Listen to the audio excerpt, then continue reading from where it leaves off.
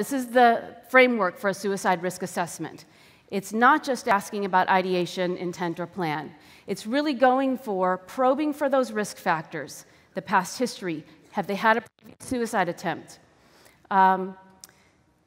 Some research actually shows that going to the patient's moment of worst, most severe suicidality is actually the most predictive in terms of future behavior. So you could even ask them, when have you felt the worst, when you actually were thinking about taking your life the most, or you actually took steps to do that?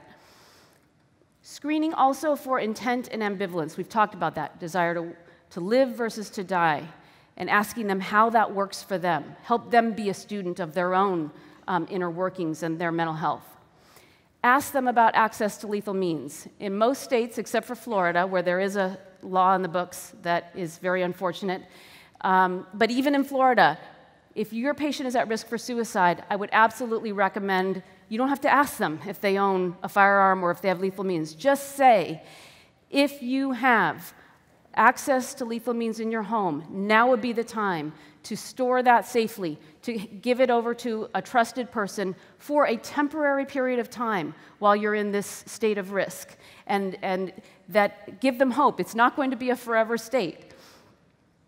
Assess their protective factors, their sense of connection, and then document your findings. That is an excellent suicide risk assessment.